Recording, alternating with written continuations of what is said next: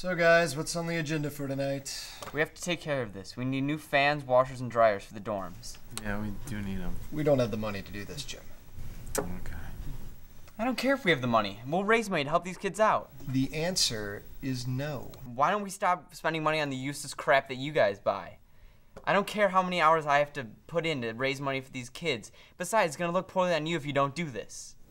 It's so hot today. I know, right? Hey, Jim, did you talk to the admin council about getting our locks fixed?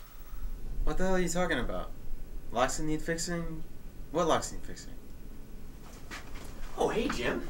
Oh, hi, guys. I just talked to the administration about getting some new fans and washers. They said they'd scrounge some money together to help our dorm out. Cool. I'm gonna go tell some other people about it. See, this is what I mean. I think Rob deserves to be president. He cares. You heard what Jim said when he came in here. How could someone like that be a good president? Dude, that was one isolated incident. Jim seems like an alright guy. But Rob, on the other hand, he bugs me. He's always butting in other people's business. Hey Rob, can I talk to you for a second? Yeah, sure. What about? I just want you to know that I can guarantee a win in the election today if you're willing to do what the admin council tells you to do. No. If I win, I want to win fair and square. No rigged bullshit.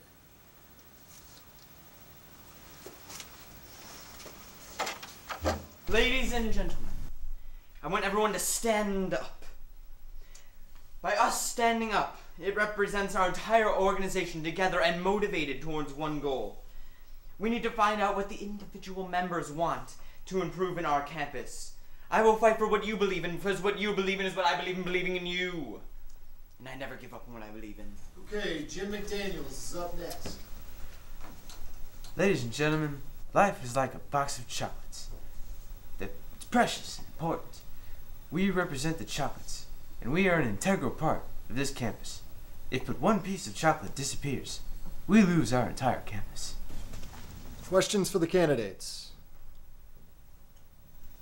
What is your position on the war in the Middle East?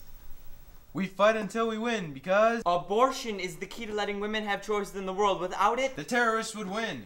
We have to find the WMDs. There is no way to plan for a budget. We will raise money to help our dorms and Vote. You have your candidates, you have their positions on their respective issues. Write down either Rob or Jim on a piece of paper that's being handed out now.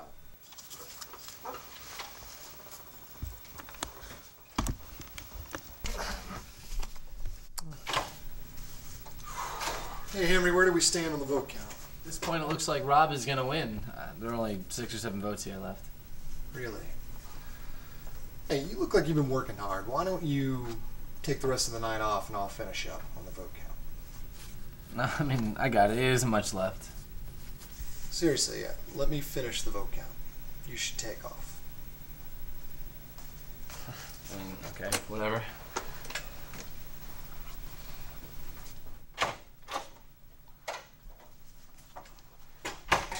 My pleasure to announce that we have determined a winner in next year's election for campus president, and the winner is Jim. Congratulations, Jim. You earned it. what the heck? I thought I had this in the bag. Rob, I was in there counting the votes, and you were ahead with like 6 or 7 left to go. How can that be? They'll just announce that Jim won.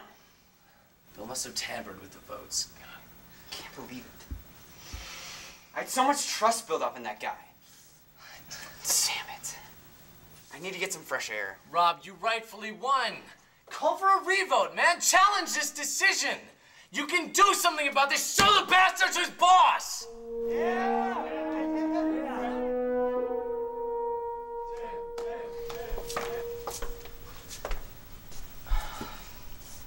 I'm not gonna do it. I'd look like a complete ass if I challenged it with the way they're all celebrating in there. Rob, Henry, the system's messed up. It needs to be changed and made right. Besides, I couldn't work in a system that wouldn't allow me to do the right thing. I just couldn't. Rob, you should have won. How can you just give up like this? I didn't lose. And I have so much left to gain.